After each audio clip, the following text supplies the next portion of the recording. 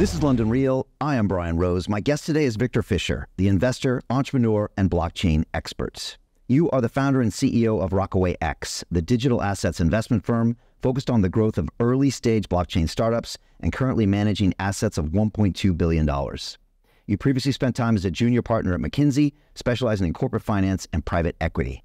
Then, in 2004, you co-founded tech startup Innovatrix, the award-winning fingerprint recognition software company that was ranked in the Deloitte Top 50. Your mission is to support the Web3 pioneers of tomorrow by investing in and building the technology for a decentralized future. You believe crypto and blockchain represent a financial layer of the internet and bring transparency, freedom, and power to the people all over the world. You have said that the key to being a successful entrepreneur is determination and self-belief, something you hope to instill in the founders you work with. Viktor, welcome to London Real in Dubai. Thank you, Brian. Happy to be here.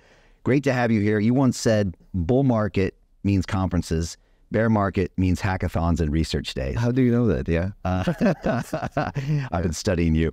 So where are we right now? What is the current state of the union in crypto?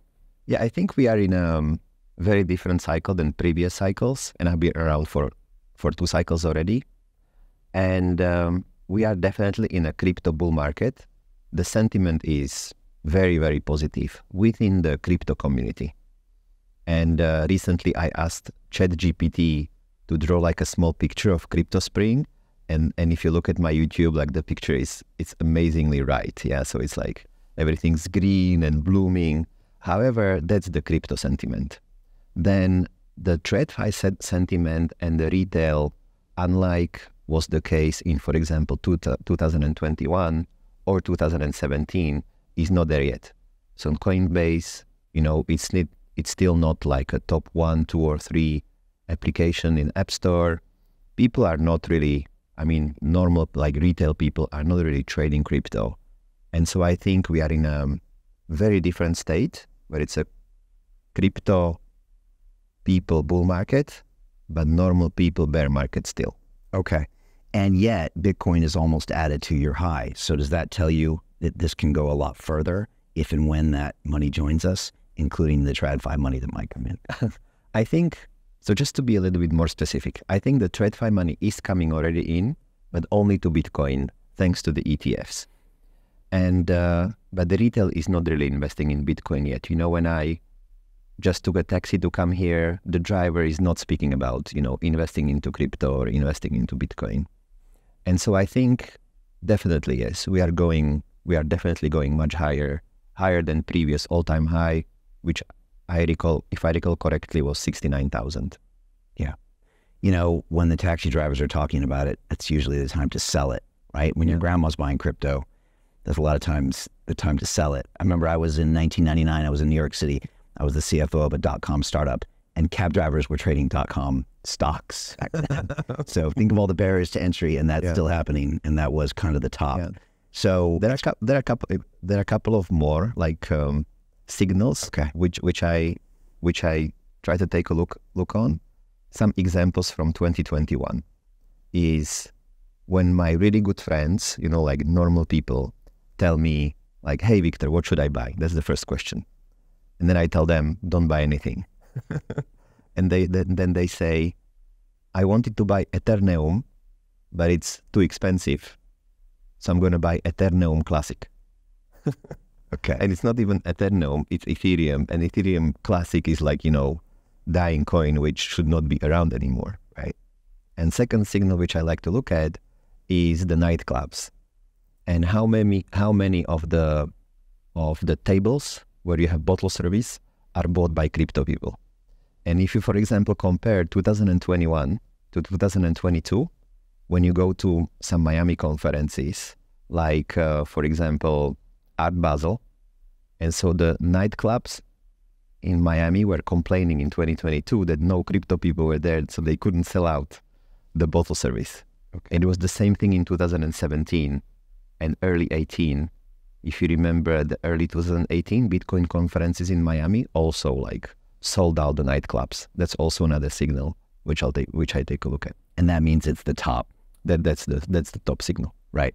Yeah, when you get the text from old friends that aren't in crypto, Yeah. But then you have the second layer when now they're asking about specific coins and not the best coins. Yeah. That means they've educated themselves and looked into it, and that means it's time to sell. And there is a third signal which I like to look at, and it's crypto conferences, which are normally developers oriented, like Solana Breakpoint. When you don't have any more developers, but you have venture capitalists, and you have, you know, people wearing Louis Vuitton and off-white shirts, then it's also a sell signal. Okay, right. So when the dev conferences are no longer devs. Like Solana Breakpoint conference in 2021, November, was like Sol was at $250. It was exactly the time to sell because now it's at 100. But when you go to Solana Breakpoint, like for example, I went to the one in November 2023, it was just developers. And, you know, Sol was trading at $30 maybe. It was the right time to buy because there were developers, great community, people developing amazing applications on top of Solana, which could not be built on Ethereum, like for example, payments, like Sling Money. That was the time to invest in November. Okay. What is your outlook on the future now? I mean, you have a lot of capital now that you deploy. I know you started small. I think it was like a $6.5 million fund, your first one, and the carry didn't really employ anybody. And you were like, man, this is hard. I mean, that was back as early as 15, 16 or something? Yeah. Okay. And now fast forward to 1.2 billion, you know, what is that like to grow so fast? How do you stay humble? And then how do you separate things? Because you have something very unique. And I attended one of your dinners in London a year and a half ago. You guys kind of have this new energy into what maybe is a traditional, you know, business of managing funds. But you guys seem to be kind of scrappy, kind of crypto native, but also still mature enough to be in this kind of TradFi world. That's the vibe I get from Rockaway. Yes. So, like, we nearly went bankrupt at the beginning because, you know, I announced to all our investors, like, hey, I am raising this 100 million fund, and we got 6.5 million. And then you basically, you know, management fees 2%. So 2% of, you know, 6.5 million, what is it? You know, like one city salary, 130K, like you cannot pay. Right, it's an analyst. People. Okay, exactly. And so, but we just basically, you know, didn't pay ourselves, and we just kept grinding. And then what really helped us was to be really technology heavy. And so we started to build all the basically data centers, all the validator infrastructure. And we, for example, ran Solana validator from DevNet to testnet to mainnet. And now we have just our Solana. So all our validators together is around $800 billion that we manage, maybe a bit less, 700, let's say. And that gives you a return on that money. Yes, that gives you a return. It's kind of a DeFi investment. It's more infrastructure. Okay. Because you really run the blockchains. Okay. And so we are number one in terms of effectiveness of validating Ethereum globally. Wow. If you go on rated.network, it's a dashboard to compare the effectiveness of all validators, and we are number one globally. Wow. And now I understand why our engineers sleep in data centers, because we also buy the computers ourselves. So we don't run, you know, just validation of Solana or Ethereum on Google Cloud or Amazon Cloud, because we don't want also decentralized entities to then, you know, control the network or have a possibility to just switch it off, which is what happened, for example, with Hetzner. If you know Hetzner, it's a cloud provider in Germany. And many of proof-of-stake networks, so blockchains, were validated there. But they have in their terms of service, you should not be validating any blockchains. And so at one point, they shut off all the servers of Solana that were running there, that people were running in their data centers. And Solana lost 20% of their basically stake being validated. Yeah, 20% is not a problem. 33.3% is a problem, because then you cannot produce any more blocks. And so that's why we fight against centralized entities, and we run all the blockchains in our own data centers. And just to finish on your question, so that's how we basically, I think, not only survive, but that's how also we now provide value, is that we are these, you know, very technical crypto natives on one hand, and on the other hand also like these, you know, TradFi profiles. Very interesting. which, helped us to learn in our previous lives how to do corporate finance. So we're also very cautious. Okay. And so you own a lot of hardware then? Yes, we own a lot of hardware. That's not the easiest business to be in. But, it's a lot of fun. And hardware just costs some amount of money, and then you basically use it over several years. So you just depreciate it over time. And but I think that's the future of blockchains. Blockchains will always have to run on hardware, whether it's ASICs for Bitcoin, whether it's CPUs for proof of stake networks, whether it's GPUs in the future for zero knowledge. There always will be important part, which is hardware. And I fight for the fact that it cannot be centralized on Amazon cloud. So the Bitcoin maxis, the first thing they'll point out about Ethereum is it's not truly decentralized, because if, Bezos has his kid kidnapped and they put a gun to his head, he'll turn it off and it's over. Now, maybe that's a bit of a generalization, but is this really what's needed? Do we really need more individuals or individual companies to own hardware all around the world to make these things truly decentralized? And in your opinion, is Solana and Ethereum decentralized at this point? Yeah. And so I would say, it's not like nobody knows, what is the concentration of Ethereum stake. And I'm hearing lots of it is on Coinbase. I actually think, so Coinbase is a problem because they themselves, if you look, for example, on Cosmos Hub, so we developed a dashboard for decentralization because it's close to our heart. It's called Observatory. You go on observatory.zone. It's a website. You can see decentralization on all Cosmos chains. And so you look at Cosmos Hub because it's the main Cosmos chain. The token is called Atom. And nearly 10% of the entire chain, of the entire stake, is on Coinbase cloud. Coinbase is taking 20% fee. We take 8%. So it's much, much higher. Coinbase is missing some blocks. Coinbase is not participating to governance. And Coinbase is running on Amazon in Ireland on cloud. And I think that's wrong. I think the exchanges themselves should be, a bit more pro-decentralization and, run their own hardware in dedicated data centers. Okay. And then, so how are Ethereum and Solana right now? In your mind, are they decentralized, or do they still have, choke points? No, I think so. I couldn't imagine a situation where, someone takes over, because you would have to calculate it, how many. So to take 33% of the entire Ethereum, let's say, is right now at, 250, maybe $300 billion. Yeah. So we need $100 billion of money to basically take over Ethereum.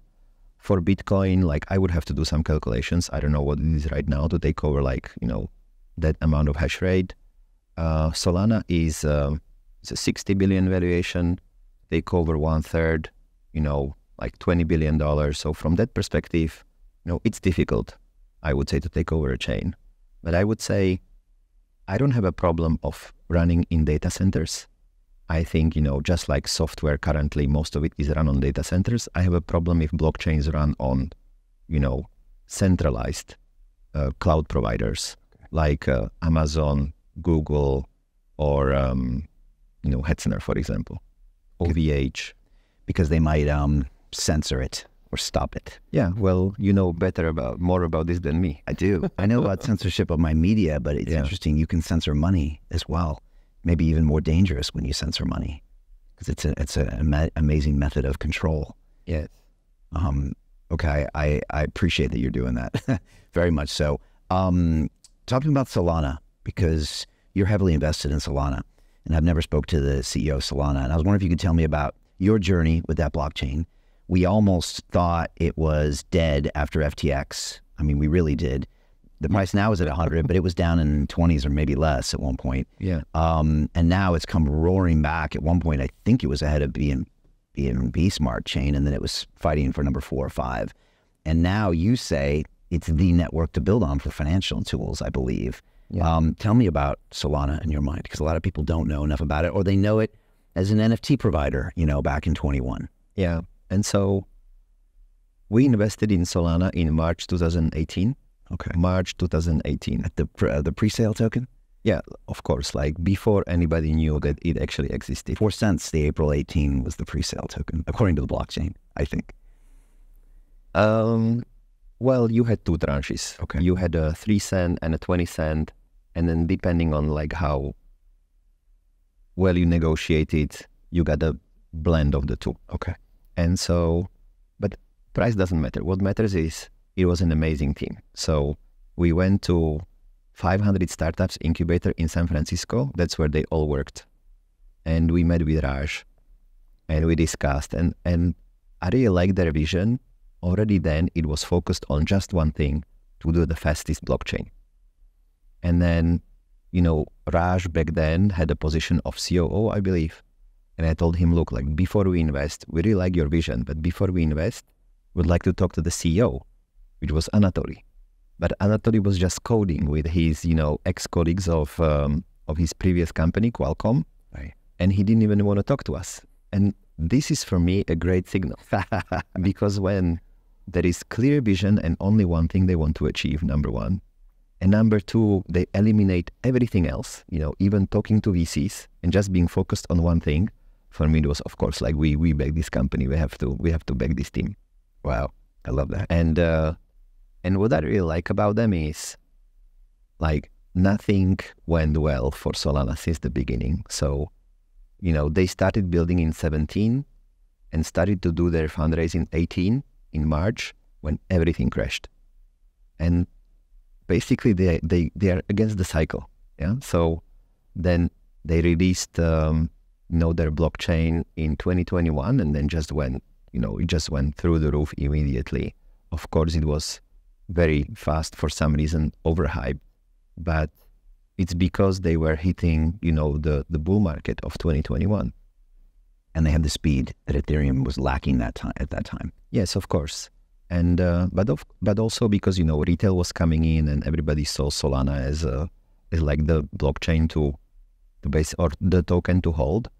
But interestingly, Sol token had a value of over $100 only for 4 months. So really like a super quick boom and then super quick bust. Okay.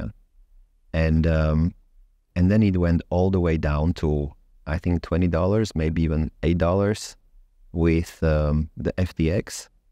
And because FTX was heavily invested and or promoting Solana. I think both. So, yeah. And even building on top of Solana, some like early DeFi protocols. And so the team just didn't give up and always continued on their own only vision, which was like to do the fastest blockchain globally. And that's why, you know, we always supported them. We even sponsored the Solana Breakpoint conference because we knew that it was tough for them to find sponsors. And right now, you know, here they are. When the most important for me is to use the products of our portfolio companies. We have 50 portfolio companies and 30 funds. And Solana is still the #1 product out there. You know, you connect with your Phantom or your Backpack wallet. I was just using it yesterday, and it's my birthday in 2 days. I actually booked a small boat to take for the 14th of February for the whole day with my girlfriend, and I paid with USDC on Solana. It was such an easy experience. Even the provider, the vendor of the boat, he said, "We love blockchains. It's just so easy." And he hadn't heard about Solana back then. And so I introduced him to Solana, sent him, you know, whatever is the amount in USDT, and, you know, he's happy. So you could, even though he hadn't heard of Solana, you could send him USDC on the Solana network or from the Solana wallet. Yes, he was proposing me Tron or ERC20, so TR20 or ERC20. Okay. But I told him, look at your provider. You should also be able to accept Solana. And then he said, yes, I can. Is this the address? Then I checked the address on SolScan. It was a Solana address. There was no money. I just sent him $100 to see if it would work. And then he said, yes, I can see it in my app. Then we just use Solana. Okay, got it. That was a wallet. That wasn't like MetaMask or something. MetaMask probably doesn't support Solana. MetaMask doesn't. Okay. I don't know what he used on his end. Okay. But I used the Phantom wallet. Okay. And Phantom, on Solana, you have two good wallets. It's Backpack and Phantom. and I used Phantom Wallet. Send it to him through Phantom. And then you can see the transaction on SolScan. Super easy. Okay. Super easy. I think I have a Phantom Wallet, but I haven't used Solana much yet, and I wasn't using it for NFTs back in the day. But it's got a special place in my heart. I'm from San Diego, so Qualcomm was massive there when I was growing up. I think my brother worked for Qualcomm when he was in high school as a computer scientist. I live literally like 10 miles from Solana Beach. Yeah. So I know where Solana comes from. I still never got an airdrop. So, maybe we can chase that up with CEO. But they don't do airdrops, but maybe you should look at some applications being built on Solana. Yeah. There's some really exciting things like, for example, Camino Finance. I think it's like one of the best DeFi protocols on Solana, and they allow you to generate yield. So you have some USDC, you can lock it in a pool, and they provide liquidity into different like decentralized exchanges, for example, like Orca to generate yield, or you can borrow against your sol through Camino Finance. I'm using Camino Finance myself to provide liquidity in a pool called MSOL GTOSOL. So I liquid stake my sol and put in that pool. And Solana inflation is 6% per year. This pool generates 2% per year. So it's interesting. Okay. And it's like fully liquid. You can take it out. You can then exchange it for like dollars and then use it. Another example I could tell you as a creator is Helio platform. So Helio is a payment platform for creators. Imagine you are a trader, you have a trading view set of signals, and you can just create a payment link on Helio. People just click, and then they send you USDC. Immediately you get it on your Helio wallet, which is Solana. Very neat interface. You can sell videos. So you upload video onto Helion platform, and for every minute that people watch, you can get some dollars. You can charge for pictures. It's basically a payment gateway, super simple to use, easy graphical interface, which generates payment links for your fans to click and for you to earn money. Okay. So in 21, when I dove headfirst into this entire ecosystem, after I lost the race for mayor of London, so it was like May 6th, and I went all into crypto. We created a crypto and DeFi academy. We created London Real Ventures, and then I started having the top 100 people on the show. And because back then I had 2.4 million YouTube subscribers, everybody said yes.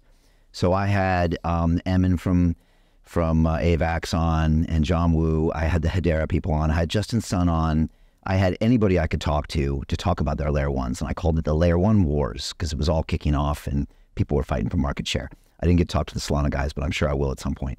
And everyone concluded that maybe there would be a handful of them in the future and each one would specialize. There might be a financial services, there might be a gaming, there might be this, there might be that, based on choice or maybe just users or whatever.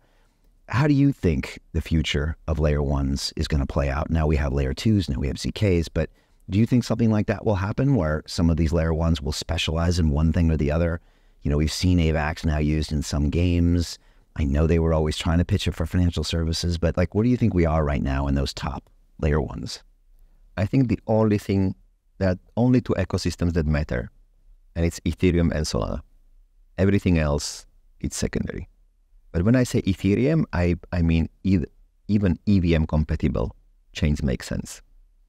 And I'm also excited by new kind of, I would say, mixed chains where you have, for example, Monad. Monad is building a full layer one with a parallel EVM. So you can program in Solidity, but actually you can program an application which will have its threads executing in parallel versus just sequential like current EVM. Okay. Why I think EVM is important is because of all the moat or because of all the ecosystem and all the liquidity. What is it now? $60 billion of TVL locked into the Ethereum ecosystem. That's a lot. And I think blockchains are like planets, like people exchange, or like Hasib from Dragonfly saying they're like cities. So people like to, just exchange between themselves within one ecosystem. Now, Ethereum still has problems.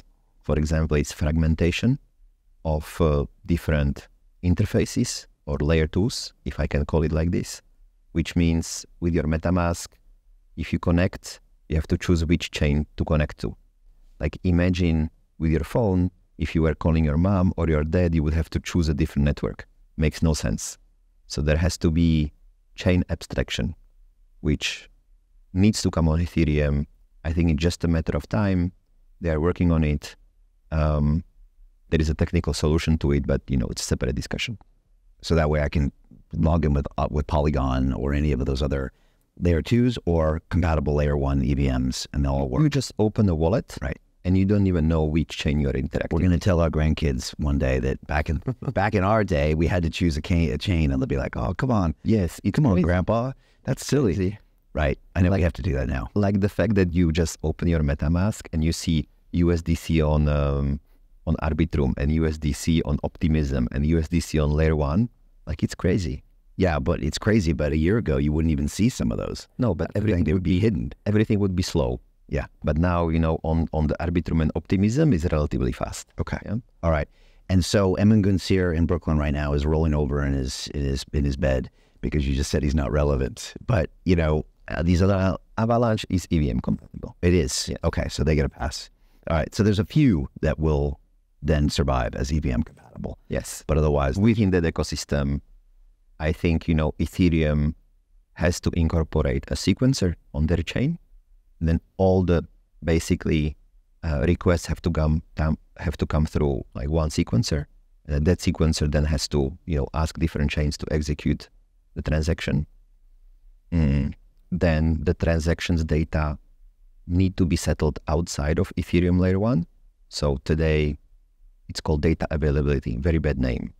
Settled either on L1 or on Celestia. In the future, I think it will be settled on EigenLayer DA, EigenDA, maybe Polygon Avile, maybe ideally Ethereum itself, because I think Ethereum, well, they already have it on a roadmap. It's called danksharding. They should have this data availability or temporary data storage also on their chain, and then the settlement will be on Ethereum L1. So I think right now, just to conclude my thoughts, right now in Ethereum, we are in a world where to make everything more efficient, we are breaking it apart. And ultimately, I think within Ethereum development is still slow. So let's say within 5 years, so not this cycle, but next cycle, we'll have Ethereum which will incorporate all of those applications which are now being, just modularized or created elsewhere. So I think in the future, Ethereum will have its own sequencer, it will have its own data availability as well. And then we come back to, just basically one integrated solution. Okay. All right. And so it's ultimately about network effect. Like you said, it's got the most TVL. It's also got the most developers. Yeah. And so in that sense, it will probably win. Well, I also said Solana. Yeah. Okay. And so, but I think it's also because like people are belief-based, and which chain they transact on, it's also a bit of a religion. And so that's why I think Solana is important, because Solana has a big ecosystem right now, and it has a clear value proposition that is the fastest chain and most user-friendly. And I actually also think Bitcoin is important, because Bitcoin is now, what, $900 billion? It's 3 times Ethereum. That's a big planet. There is not much you can do with it, but just basically hold it. Some people think it's a feature. I think we could do more with Bitcoin. So I'm also excited about Bitcoin utility. Okay, let's jump there, because we were just at Satoshi Roundtable for 4 or 5 days. It was an amazing event. Shout out to Bruce Fenton, who was actually here in that chair right before it. It was about 450 invite only of some of the probably OGest in cryptos out there. These are people you won't see at conferences. These are people who don't take pictures, and a lot of the people in the ecosystem. I really enjoyed it. I quite enjoyed the talks every single day. There were like these impromptu lectures, arguments, discussions that happened all over the Waldorf, which we took over on the Palm. And I really enjoyed a lot. But I would say, maybe I'm wrong, but it felt like 20% of those were about Bitcoin and building on Bitcoin, DeFi on Bitcoin, BRC20, all these things that are happening. And we've got a few investments in that space. And I was really curious to learn. What I actually realized is how little people have been able to do on that ecosystem. It's still very nascent. There's things happening, but it's obviously not built to be a smart contract, and they're trying to hack into it and make it a smart contract. What are your thoughts on the future?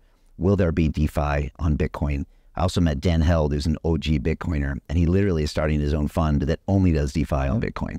So what do you think about that network? Ordinals have exploded.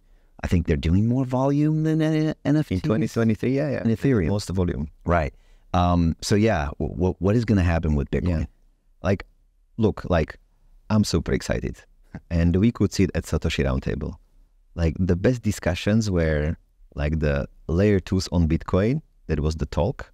Originally, suggested by Munib, which is like the founder of Stacks. Yeah. But then you had Munib there. You had Alex from Bob, built on Bitcoin.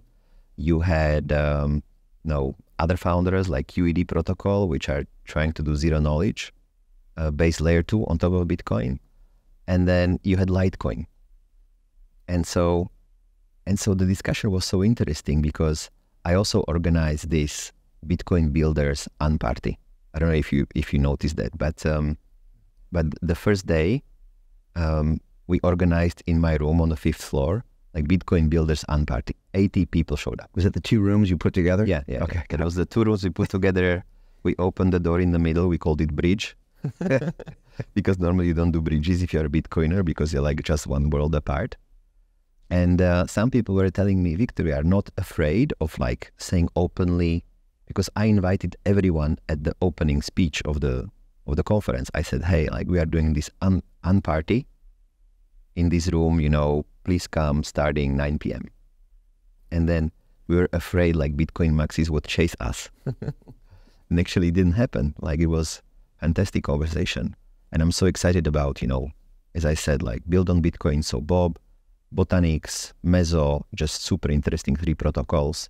Everything ZK related, QED, so much excitement. How far away from having DeFi on Bitcoin? I think 2 years out. That long? Yeah. Because it's so complicated to build it and the layer 2s aren't ready yet. Well, the layer 2s will be launched this year. Yeah. So until then, there are DeFi applications on top of them. I think it's 1 more year. So 2 years. Okay. Will we get anybody to do something on the blockchain itself with like BRC20? Or is that too unstable in your opinion? I think it's difficult. I think we need layer 2s. Okay. I think, but you're super excited about it. Yeah, absolutely. Well, it's the largest ecosystem. And as I said, it's a huge planet. And people, they like to transact between each other within that one planet. Going to another planet to do something else, it's like, taking a rocket to go from Earth to Mars if you want to do another transaction. And so that's why, I'm very excited. Okay. Let's contrast BTC with Solana. The criticism Solana gets is it's not decentralized. They used to say all the nodes were controlled by, I don't know, Andreessen or who. I don't know if that's true. And it goes down. The network goes down sometimes. What would you say to those people? Again, as a contrast to Bitcoin, obviously it's got some perks over Bitcoin, but that's the criticism Solana gets. Maybe there's other criticisms you can tell me too. What do you say about those? What are your thoughts on those? So I would say it is decentralized. It's running on 2,000 validators. And, if you look at them, I think it's maybe like 200 of them, which have more than 33% of the network, which is much more decentralized than some, for example, Cosmos networks. If you look at Cosmos Hub itself or even DYDX, it's maybe 10 validators having 33% of the network.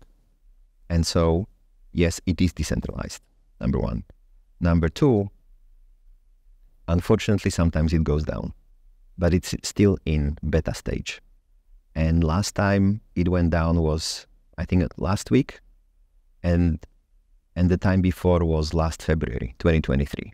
So, once per year for 4 hours, even Facebook or Google or WhatsApp sometimes go down. And I would argue, it's maybe even more than once per year. Haven't looked at statistics. But I think it's normal in this complex software world. Now, what happened this year is that there was a bug which was already found in a testnet and corrected in a testnet, but somehow it was executed on the mainnet, and that's why the chain stopped producing blocks. We are actually one of the main validators of the Solana blockchain. Also, we were on Discord orchestrating the restart. How is the restart done? Is that you choose a snapshot, like a blockchain at one point of time in the history. The snapshot is 60 gigabytes. Then we hosted those 60 gigabytes on our servers, gave access to everybody, all the validators. They have to download the 60 gigabytes. So at one point we were uploading like 10 gigabytes per second because the whole world was downloading the snapshot from our servers. And then they put the snapshot on their servers, and then you have to wait until 80% of stake is up and running, which takes 4 hours until, the timing is right throughout all the time zones globally. Because now, we had to wait until the West Coast in the US wakes up. Okay. A little messy, huh? The ETHs are going to come after you on that. And the financial people are going to say, wait a second, this is down. And the gamers are going to say, we need our network. Well, I think 4 hours, I think we can get it down to 1 hour if we have like better processes internally to restart the validator network. Solana Labs is not involved because they are developing the chain. But to restart the chain, you have to have a coordination of validators.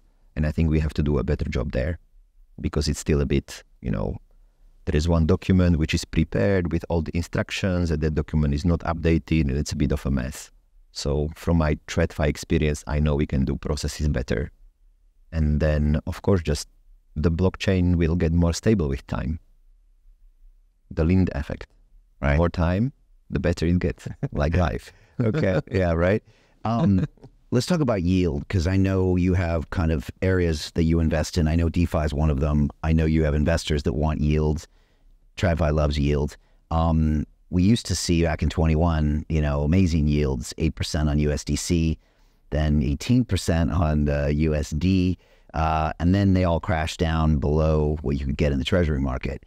Now, another thing that people were talking about at Satoshi was liquid staking, Eigenlayer, some of these new exciting ways where you can take your 4 or 4.5% Ethereum staking yield and get an extra 2 or 3 or 4 or 8, depending on what you want to do with your risk. Maybe 20 max they're saying on Eigens, although that seems to be a little toppy.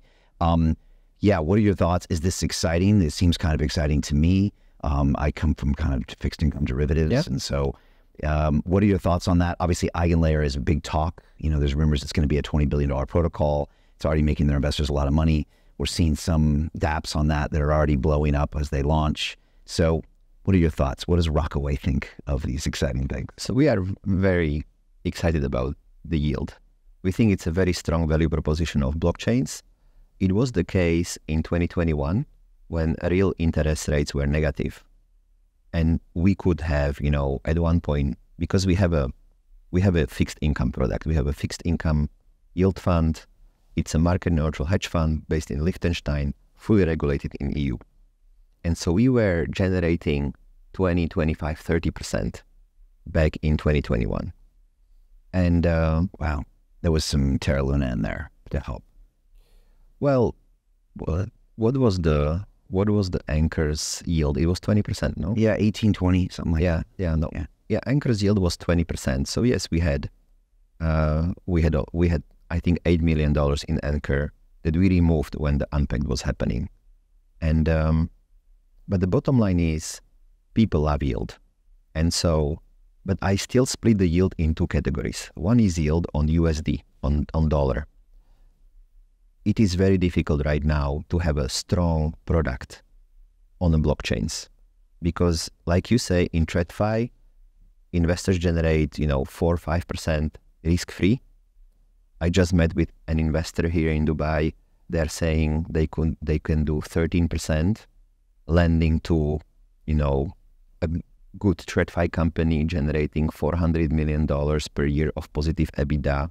It's uncollateralized lending, but with such a P&L and a good balance sheet, they can borrow and they offer investors 13%. 13.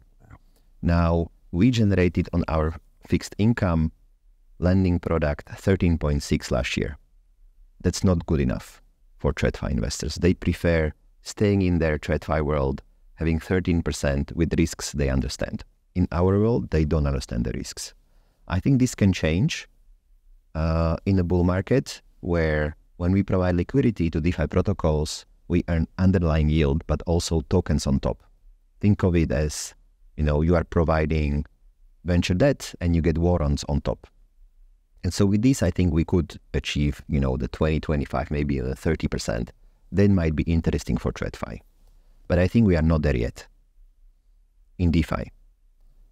On the other hand, generating yield on native assets, that's very exciting. But that's for crypto native people because they own a lot of Sol, they own a lot of ETH, and they own a lot of Bitcoin. And they would like to generate more yield on this. Look at, for example, Blast. Have you heard about Blast? No. Blast is an L2 on Ethereum. It doesn't do anything, but if you put your ETH there, it stakes and it generates staking yield for you and gives you points. So then you will earn also Blast tokens once they are released. And there was like a huge amount of Ethereum which was bridged to Blast protocol. Although it's not secure because it's just a multisig. So basically like a team can now take your ETH and maybe run away with it, yeah? And so these native assets are really searching for yield. I am against speculative yield generated on airdrops. I like real yield. I'm, for example, excited by insurance, where you could use your native Bitcoin or Ethereum or Sol to actually reinsure some insurance. So Realm as a company is one of the top insurance providers for crypto because, you know, AXA would not insure you if you are managing a fund and you need directors and officers insurance, but Realm would. Now Realm has so much demand that they would like to reinsure some of it. The best way how to reinsure it is through a DeFi protocol. You lock your ETH, you give it to them, they use it for reinsurance. Yeah, I'm excited by those uses. Is that happening yet? Not yet. I hope soon. Okay.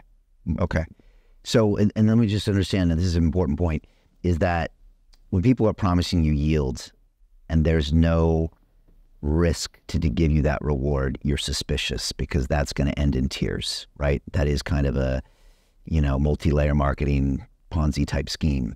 But if there's real risks that someone's taking on to get that yield, you're a believer. So if I'm insuring or if I'm maybe doing some of the liquid staking, which we'll talk about, then I do deserve that extra few percent. And you're excited about those. Yeah, protocols. Actually, I'm not excited about airdrops or tokens for free or yield for free. Yeah, because I think it's just speculation. It's unsustainable. It's unsustainable. There is no real, value behind it. If the yield comes from, a real value like reinsurance, and there, yes, you are taking additional risk because you are reinsuring, but it generates additional yield, additional, 10%, then it's great. Okay. So I'm all for real yield. What about EigenLayer? There was a group that I went to by the pool. There was only about 4 people there. This probably tells you. And the topic was, is this another financial crisis waiting to happen? So yield on top of yield on top of yields, and what are we going to do about it? And of course, no one showed up because maybe there's nobody developing this. But it was an interesting discussion, and I didn't know if it was warranted, but they said, look, you're staking your ETH, and then now you're taking the same ETH, and it's collateralizing something else, and you're just dialing up your risk profile. Isn't everybody aware that this reminds us of something that's happened before? Yeah. What are your thoughts on that? So I like very much EigenLayer as a company because they are providing the risk-taking layer, but also creating a data availability layer, which I already said, like a separate blockchain where you store data to make Ethereum even faster. And then you can actually use your ETH, give it to EigenLayer to secure this EigenDA layer. And so why I like it is because it provides, like you say, additional yield on your ETH or on your staked ETH. Now it will be very important to choose the right AVSs. So AVS is a short name for the services that your staked Ethereum within EigenLayer will insure. And the AVSs will be run by operators like us. You are a validator, then you can run an EigenLayer operator, and you choose a mix, either one or a mix of AVSs you want to secure with people's yield. And there, I think, very well thought through risk management needs to be done on the operator level to make sure that they are not just basically using AVSs with fully correlated risks. Because then if something happens here, then could finish like a domino. And that's why we are now working closely with EigenLayer and also some liquid risk-taking protocols on top of EigenLayer to make sure that just like we did the dashboards for decentralization, there will be dashboards for risk management. Okay. But will we start to see 10, 12% yield as something that anybody can tap into thanks to Eigenlayer and liquid restaking in, say, the next 3 months, 6 months? No, because Eigenlayer will be launched in Q3 this year, so it will take some time until they will be able to incorporate some AVSs. And what will be the yield on top? I don't know. It's Ethereum's yielding 3-4%. If you put MEV on top, if you are using some validator who has MEV boost from Flashbots, you can achieve 5%. Now to put 10% on top of it, I don't think it's possible. I think maybe 3-4%, but even that is good enough for crypto people. That gets you to 10, 12? Yeah, 8-10%. Okay. I think anything above 10 just sounds crazy. Okay. And I would want to double click on it to see where the yield comes from. And it won't bring in TradFis until the Fed starts dropping rates, which will probably happen this year. But I'll hope so. But maybe the long-term rates won't drop. So TradFi won't be playing with this, but crypto natives will. Yes. Okay. Okay. And same thing on the yield on USD. I don't think it's for TradFi, but we have really good discussions with, for example, foundations who are holding stable coins. They don't want to off-ramp it to the old world, but they would like to generate yield. When will stable coins start paying yield? I mean, Tether just announced $2.8 billion in profits, I think it was. It was 6.2 over the whole year. So they keep the yield. I mean, I traded treasuries for a long time. When I owned treasury bonds, I got the coupon too. Yeah. And so they keep the yield in one pocket, and then they give you an asset that tracks the dollar. Do you think those will start paying out yield in the future? I think there are. Okay. There are companies like Mountain Protocol or Midas, which are generating yield through US treasuries and passing it on to you. And then there are companies like Ethena who are generating yield through basis trade, through futures, and they are passing this trade on to you. That's another, I think, very risky value proposition going forward, because if Ethena has 100 billion of issued stablecoin, then you basically have to generate, then you have $100 billion to generate basis yield, basis trade on, and basis trade is sometimes giving 5%, sometimes 10%. So to generate $10 billion through basis trade will be a lot of volume. You don't have so many exchanges to be able to do options today. It's mainly Deribit. And so Deribit is actually invested in Ethena. But I think it could really drive up the volumes of Deribit, and then maybe even, I don't know what's going to happen, because the market makers will know that Ethena is a big, basically, basis trade author of the yield on top of Deribit. They could trade against it. So I'm also a bit worried where we are going in this, hunt for yield. But bottom line is there are already stablecoins generating yield. Okay. As a person who lived through Terra Luna, and who at one point was getting 18, 20% yields, I think you said you had $8 million in there. You got it out before it crashed. What were you thinking at the time as far as where this yield was coming from? And now in retrospect, what were your thoughts on what happened? Would you do it again? Yeah. What are your thoughts? Yeah. Well, Anchor Protocol was not giving you real yield. Anchor Protocol was giving you basically yield in their own tokens. They were just issuing new tokens. This is exactly the yield I don't want to talk about in this cycle, because this is, the paper money. This is like, imagine you invested into a company which was just issuing new shares, right, to attract more people. Of course it works, but at one point it stops working, because you can only issue that many new shares and then diluting everybody else. And the problem was actually on the UST side, because, in order to peg the UST, you had to issue more Luna. And so it was also just, basically a temporary, you had these risks but everybody knew about. Actually, during the Formula One weekend, when the DPEG happened, I was in the US, I was in Miami. I was discussing with people, and people were asking me, are you also just like US hedge funds doing the most popular trade right now, which is shorting Luna? It was known. It was known that this is a risk. And then, the whole attack came during the weekend of Formula One. And my developers in Prague, we are running risk dashboards on all our positions. they called me. It was 1 a.m. for them. For me, it was like 3 p.m. And they were like, Victor, there is UST unpeg. We have $8 million there. If we sell it now, it's $80,000 hit. Do we sell it? And I said immediately, yes, just sell everything. 1% hit. Whatever that was. Yeah. Okay. You can stomach 1% hit, especially if, your fund is generating, back then it was 20% per year, yeah? But you cannot stomach, back then our fund was what, like $50 million? If you lose 8 billion or 50 million, like you are dead on a fixed income product, as you know, yeah? Yeah. And so we exited the UST immediately. And many didn't, though. Unfortunately, I think mostly retail didn't. Yeah. Because it was very well-known hedge fund trade. Yeah. I think also some retail knew, but they just didn't want to take a cut. They didn't want to take maybe not a 1%, but a 3% or a 5%, because they looked at it as a fixed income. I get my principal back. Yeah. And then they watched it, Look, like, I don't want to sound too smart. I had my own money in Anchor, in UST, and in Luna. I didn't exit anything. Okay. And so it's also a lesson for me as a fund manager. It's very difficult to do both, like fund trades and your personal trades. And so I highly discourage all fund managers to also kind of like be big degen on the side. I think small degen is important because that's how you know what's new, and you have basically play with new protocols. But it's very difficult to think about your personal portfolio and your fund portfolio at the same time.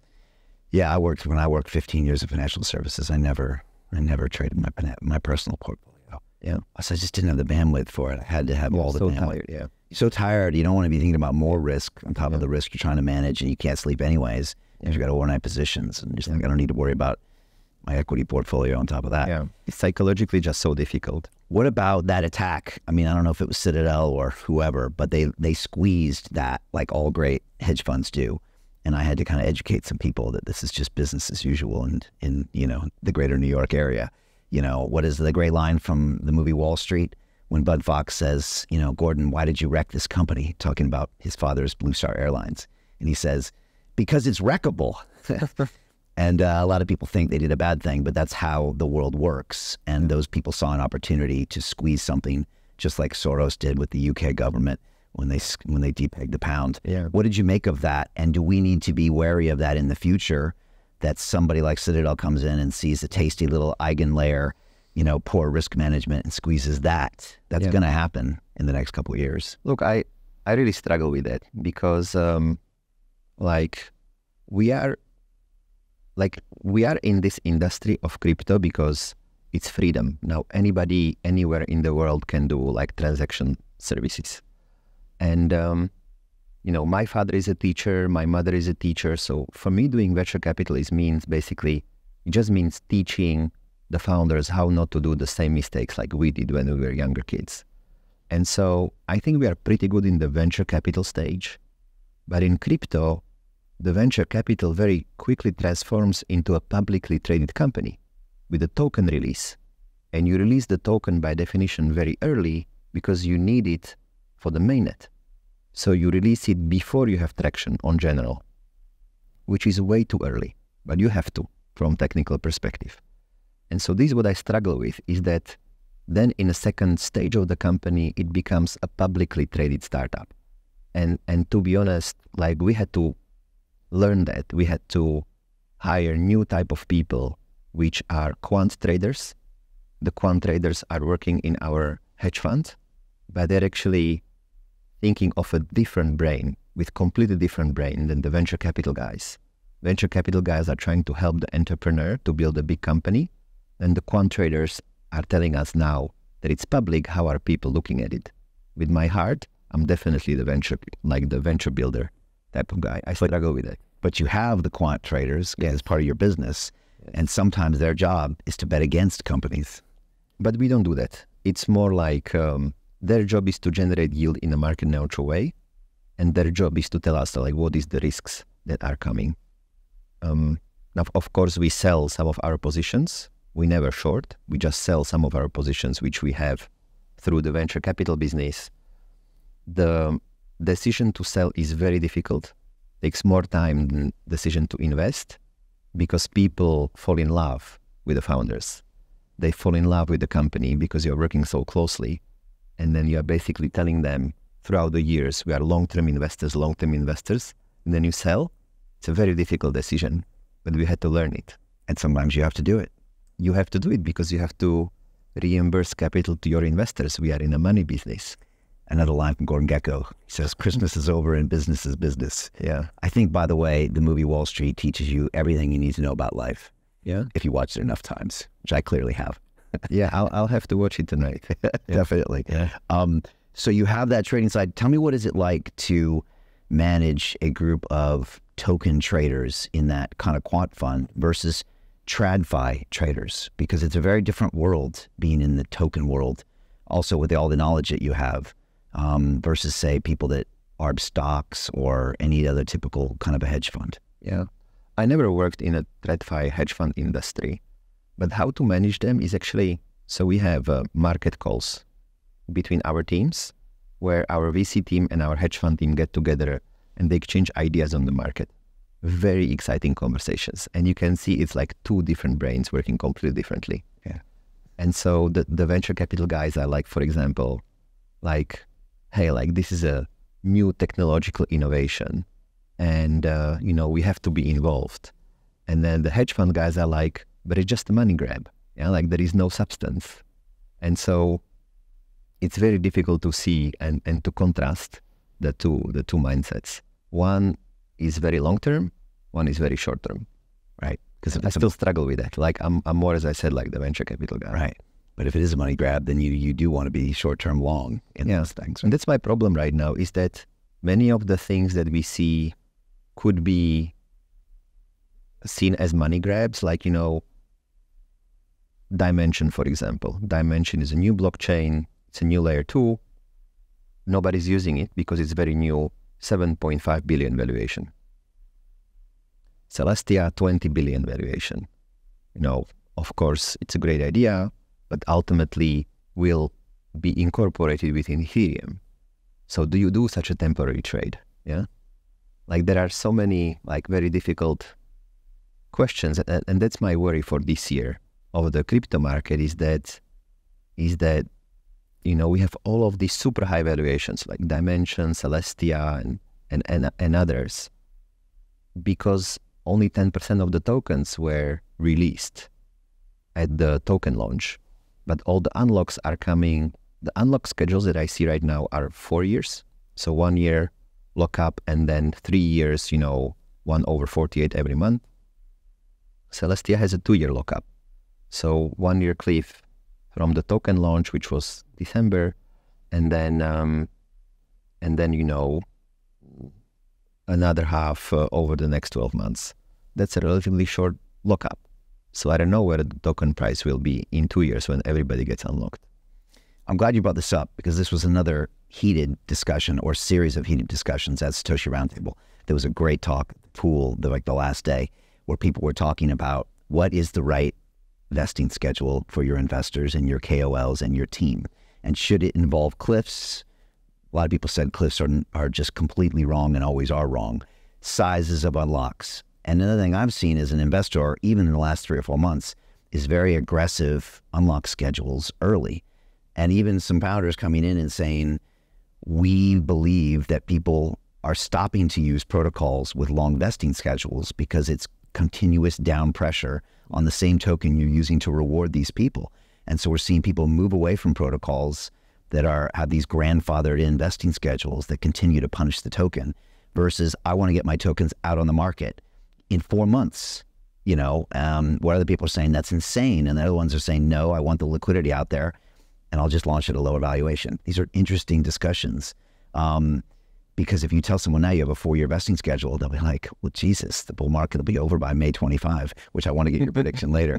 What do you say to that? What are your thoughts on that? Because you've been investing for quite some time and I've seen a lot of variations lately. That's a difficult topic. I think Solana did it well. We were early investors, seed. And when they launched the token, they basically unlocked everybody. And because vesting schedules weren't even talked about it back in 18, were they? And actually, we had a seed investor. As a seed investor, we had to agree for our token unlocks to just come at one point of time when the chain was launched. Everyone knew that it would be a big hit to the token. But, we all said it's probably good for the chain because you get this big shakeup and then you get long-term holders. Rip the Band-Aid off? Yes. And of course, at the beginning, it hurts. So you have to have the self-confidence that you can basically sustain it.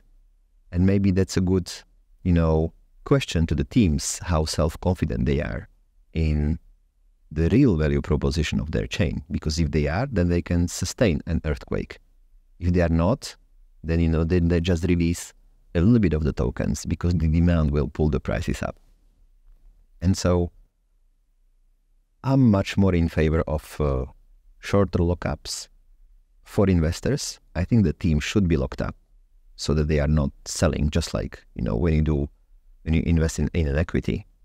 And so I think the team should be, 3-4 year vest, but I think all the investors should unlock immediately and then, 100% unlock on TGE. Of the investors. Then of course you have, you get the pie 100% is always split a bit differently. So you have a large part in the treasury that you kind of use to motivate the users of your network and also to basically pay, for example, the salaries of your developers. So that of course, doesn't have to be unlocked because foundation managing it, why should they sell it? And then you basically all the advisors and investors who probably, so the advisors you do want to keep them locked. The investors you do not want, the team you do. So you have to think differently about the different stakeholders. So one of the discussions led on to there should be a dynamic schedule. Whereas if you dump on TGE, then you only get 25% of your tokens. But if you hold longer, you can have 100% of your tokens. And I think it's too early to say. Maybe there is some type of a dynamic model that will optimize for company health, which is ultimately what that company wants if they're issuing tokens. Do you think that could be something in the future? I think we should not innovate business models. I think simplicity is key. And I think the more I think about it, the more I'm in favor of the investors just being unlocked immediately. Again, I'm thinking of another movie, New Jack City. You change the product, you change the marketing strategy. Yeah. So, but Ken, we're still looking at this kind of an equity lens. I might argue that this should be different because like you said, you said earlier, this is such a rare thing that happens where you have a publicly traded asset of a very new company. In the IPO model, that would never happen. So maybe it does need something, but maybe that complicates it more. Yeah. I think as we mature as an industry, you can, of course, use also derivatives to anchor your price. So you can just sell a forward and then, you basically fix the price of the day for the day when the unlock happens. Of course, the cash out is on the day that unlock happens, but at today's price. So we can do, Falcon X, Wintermute. They can already do derivatives like this. On certain tokens.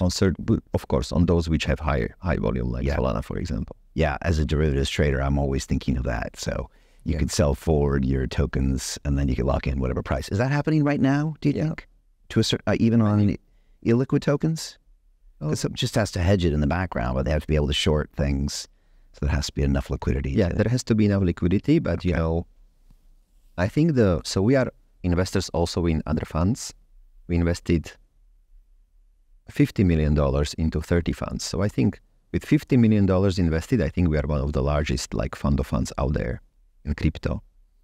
Out of the 30 funds, only 3 returned capital. 27 did not yet. And I think that these fund managers, they all realize how important it is not only TVPI, total value to paid in capital, but also DPI, distributed to paid in capital. Because what people care, LPs, what they care about, especially today, is cash. It's not, the value on paper. And yes, the VCs, they can lock basically their upside using forwards. And so I think these trading desks, whether it's Falcon X, Galaxy, or the others, they have a certain amount of demand coming from VCs to be able to lock in the price. Can you talk about the funds you invest in? Can you name names or tell how you do it? It's public information. It's on our website. And why do that? Because, you know, you got a pretty full plate with what you do, or does this just complement everything you do? So I'd say at the beginning it was like most of our team is born in a communist country, so we have a bit lower self-confidence, thinking like the Americans are rock stars.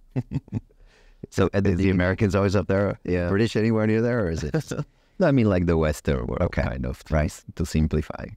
And so at the beginning it was, like, these guys are rock stars, so let's invest a little bit, into Pantera and Polychain and to see, to learn something from them.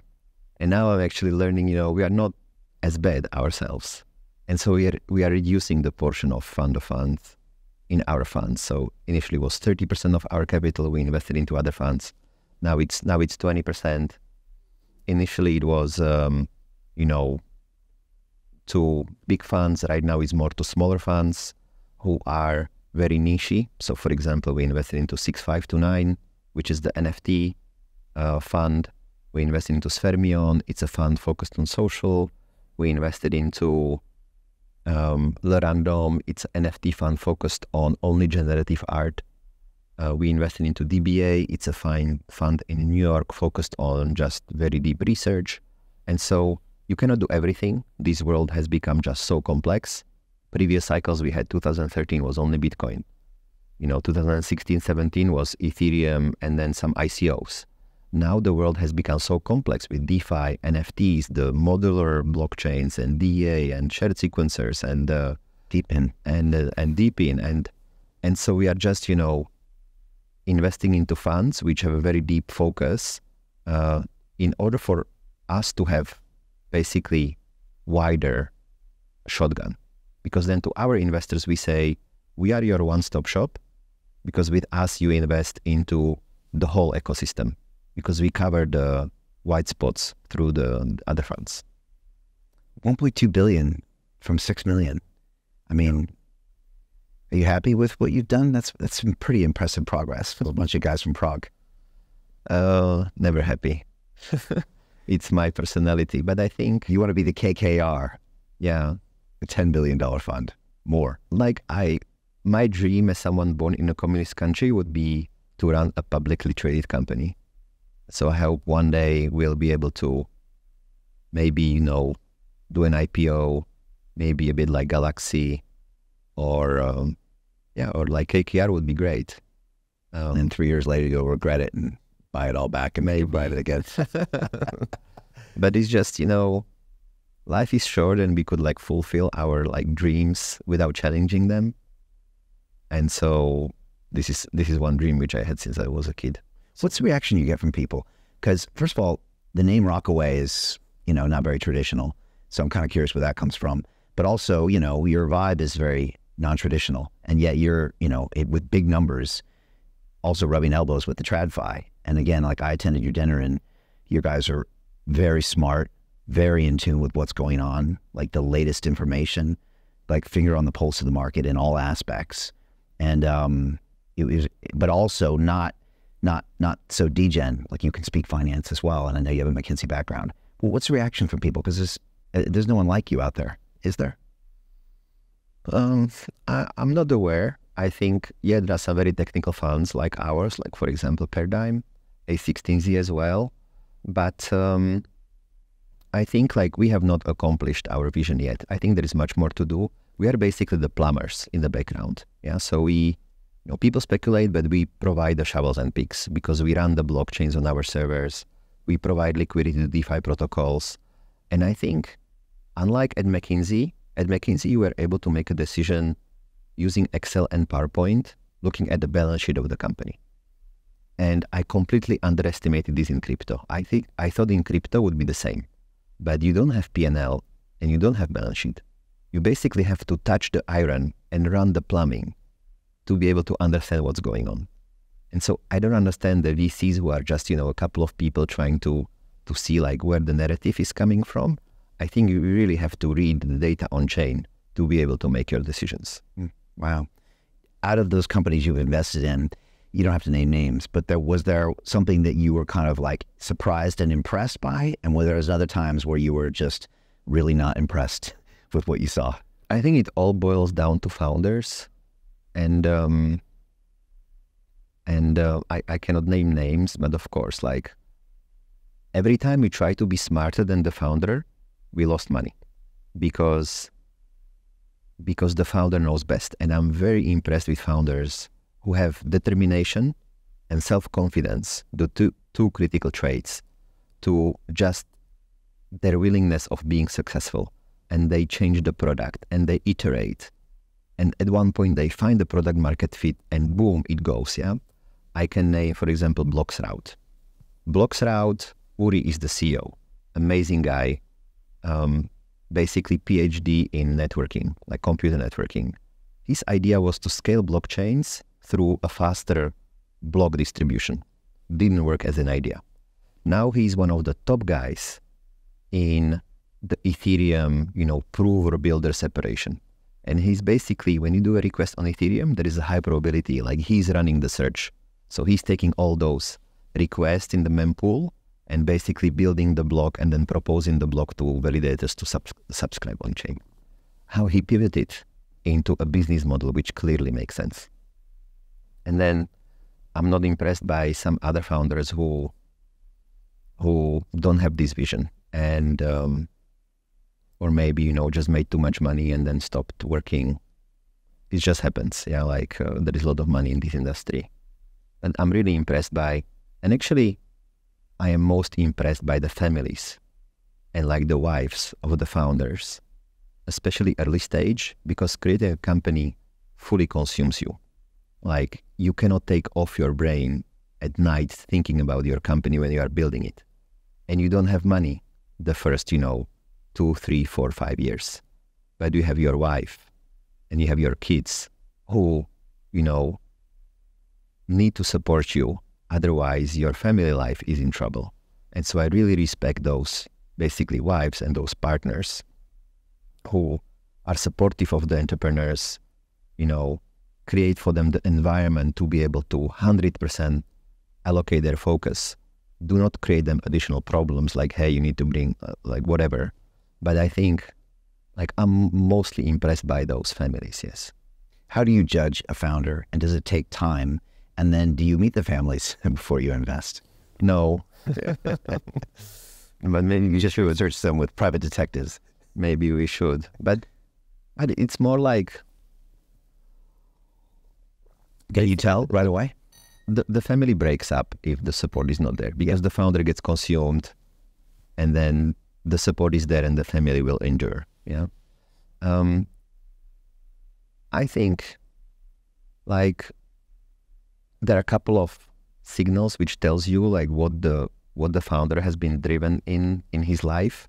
And I think it's important to, for example, Y Combinator is saying all the successful founders have one common trait, and it's they always had a hobby. They were super focused on, in addition to their school or in addition to their main job, they were successful at two things. This is a trait which shows you that if they can succeed at two things, there is a high correlation they'll be successful also at a company, because then they can manage a family and the company at the same time. And so I'm often looking at like having personal discussion with the founders, like what's driving them in their life, describe to me what you've been doing, since you were in high school. And then we try to have like a very personal discussion, and I'm able to sense kind of a little bit, yeah. And then also like how they behave. So often we use in crypto Calendly to book their time. And if I can book their Saturday and their Sunday, like it means that they are super motivated. I'm not sure it's good. I tell them, hey, like make sure you have a good work-life balance, but it shows that they are all in. One of my mentors once said, there is no work-life balance. There are work-life choices, and they have consequences. Yeah. So does a successful startup have to be working 7 days a week? I don't think so. And I don't think it's healthy. Sometimes it is important, but look, I struggle with it. Yeah. Like, I'm happy, like my family is not here now because, I work the whole weekend. Today's Monday. So because I could, and, some of our companies from portfolio is now raising. So I created their pitch deck because I enjoy it from McKinsey Live. I just like PowerPoint. Yeah. And so And so I struggle with that. But I think it's important to also have hobbies and some things you want to achieve also, like outside of life. I would like to like fly planes, so I'm doing my PPL license now. I would like to play ice hockey a bit more. I love music, so I go to Burning Man every year. I think it's important to have this fun. Or maybe another way how to answer this is, like for me, it's bursts. So I have these moments where I work a lot, and then I have these moments where I don't work at all. This is what works for me. Okay. That's Burning Man once a year. Not many others. Yeah, or sometimes, just taking a month off and just traveling with my family. I think the answer is that probably most successful founders are doing some work 7 days a week. Yeah. I think that's probably what ends up happening. Yeah. Probably some of them have some really good hobbies that can complement and give them some downtime, and then they can get back. Yeah. And their work probably gives them energy at the end of the day. I love working. I work all weekend. I was always something I can do. Yeah. And I really enjoy it. I see you're well prepared for this. Yeah. And this is only a part of what I was doing. I jumped out of a plane on Saturday. So actually on the hobbies, or how you relax, I heard Elon Musk is playing video games when he's stressed. I love playing video games. Okay. It's also a way how to, like Call of Duty on PlayStation 5, it's amazing way how to just relax your mind, I think. Yeah, because you need to get your mind off of work. Yeah. And like you said, a work for a founder, it's just absorbs everything about their life. The only reason they're going to be good at it is if it absorbs their life. Yeah. And not many things can get their mind off work. Yeah. And a game like that can actually give your brain... And I thought meditation, I heard meditation could help, but I'm just unable to control my brain now. Maybe later it will come. Maybe I'm just too young. And but for me, it's those kind of like activities which kind of like excite me, where I forget about the work. And it's running is great. I have some good ideas during running. It's skiing, as I said, listening to great music, flying planes, playing ice hockey. With meditation, I would say, I think the biggest problem people like you have with meditation is that you think if you try to do 10 minutes of meditation and you're thinking about, the liquid token fund and the eigenlayer and this and that, that you think you've failed, and you haven't. A successful meditation is that you did it. It's not that you became the Buddha or you didn't have thoughts. This is what Rick Rubin says. Rick Rubin has a great book out recently called The Creative Act. Mm-hmm. You should really listen to it. It's really good. He's a famous producer of all these great bands, from the Chili Peppers to Jay-Z. And he's right. You shouldn't judge your meditation, because even people like Rick have meditations where they think about the cat food they got to buy and all this stuff. And I try not to judge mine, but I make sure I get it in. And so just completing it is a successful meditation. And I think a lot of people quit because they're like, oh, I can't do it. But you can do it for 5 minutes. Mm-hmm. And I think it really helps gain perspective. And then it gives you at least once or twice a day where you're trying to... You do it daily, yeah? Yeah, every day. And I've been doing a walking meditation now every day for like an hour, where, trust me, an hour of my time is really valuable. Yeah. But for me, it pays the biggest ROI in a walking meditation. And you really just try to concentrate on your breathing and you like forget about everything? Or? When I started with Transcendental Meditation, this is the reason I have this show, because I was working in the city. I was a broker at ICAP PLC, slinging those credit derivatives between Goldman and JP Morgan, making a ton of money, and had all the goodies. And at night, I was alone, no family, no friends. I was drinking myself to death. Very typical city experience. Yeah. So I was training martial arts at the time. That was the good thing. And I took a meditation course, Transcendental Meditation, 20 minutes twice a day. They give you a mantra. It's a word that you just repeat in your head. Mm-hmm. And I'm telling you, Victor, 3 weeks later, I walked in and quit my job. Oh, wow. Because I realized that I thought the money was making me happy and the money would make me happy, but it wasn't. Yeah. So that gave me some perspective. For the first time in my life, I just looked at myself and I thought, what are you doing? This is stupid. And so the meditation gives me it gives me a way to observe Brian. And that way, if I'm struck with anger or depression or anything like that, I can be like, okay, why are we angry? Yeah. I don't have to act on the anger. And sometimes I act on it. But so, what are you angry? Okay. Maybe just take a break. Maybe it's you. Maybe it's because of this. Maybe it's because of that. We don't have to do that. We don't have to act that way. Okay. So it just gives me a little more perspective. Okay. So, and I'm sure it will control your ego. Yeah. Yeah, it does. It helps control your ego. Okay. And I mean, you talk about this because you're in a tricky business, because you have to control your ego, because you have to be, you want a founder, or even what you do, you want to be so fanatic about the ecosystem, you believe in it deeply in your heart, but you also have to be to know when you're wrong. Yeah. Well, venture capital is not a good way how to make money, I think. And also it's a very tricky way how to be happy. So let me explain, yeah? So look at Forbes Top 100. There is 0 venture capital investors there because, and I think that's for 2 reasons. Number one is you give 80% of the money you make to your LPs. You keep 20. 80% is a lot, yeah? 80% is a lot of money. And so there is a business model problem or issue. Although I'm in favor of that business model, I think it makes sense. It's just, you are just giving away a lot of the value that you create. And second thing is, why you are constantly unhappy if you are driven by your ego is because you either missed a deal which made money, or you didn't put enough money into a deal which made money. So in your mindset, you could be constantly just hurting yourself to be constantly unhappy. And so this is because your ego is always unhappy, always wants to have more. But, you know, the solution to it is for me just to think about the founders and the technology and the fact that, you know, it's freedom. And then you kind of, it's all about the vision, I think, and why you are doing this. And then you settle and you say, it's actually okay. I love what I'm doing. Money is not important. So important, yeah. So important. I guess I want to close on this aspect of freedom because until you were 12 years old, you were living in a communist country. And, my partner came from Bulgaria as well. And when you talk to them, as someone from America, you realize that like down to your DNA, it's a fundamentally completely different way of looking at the world. You know, I used to, make money by mowing people's lawns, and anybody could start a business. You could start a lemonade stand. In a lot of these countries, like private enterprise was just not possible.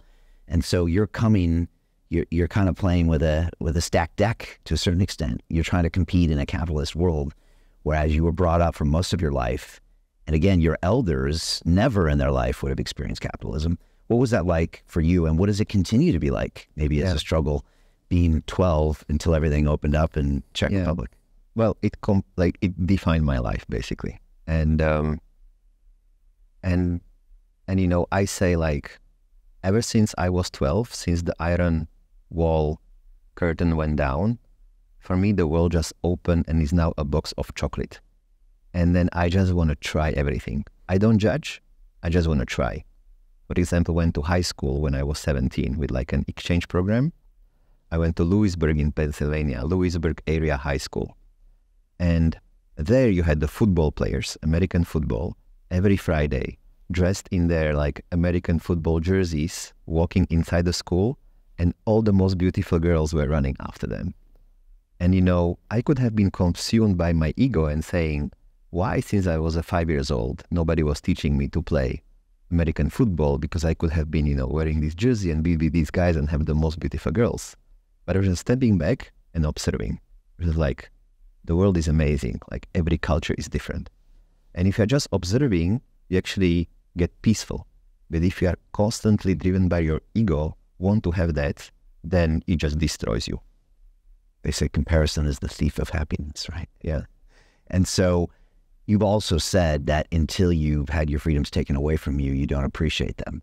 And so I think you bring that appreciation of, wow, I have financial freedom. Wow, I have the freedom to build a business.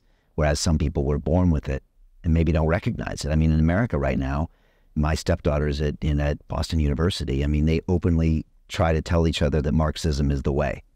I'm sure you might love one of those discussions, and maybe it's because these kids have never experienced something like that. There are capitalist free markets that they're literally submersed in. To them, they don't even recognize it, Yeah. Well, people always want what they don't have. And so I think communism is a beautiful idea. It just cannot work because humans are made differently. But fundamentally, I think it's all about freedom.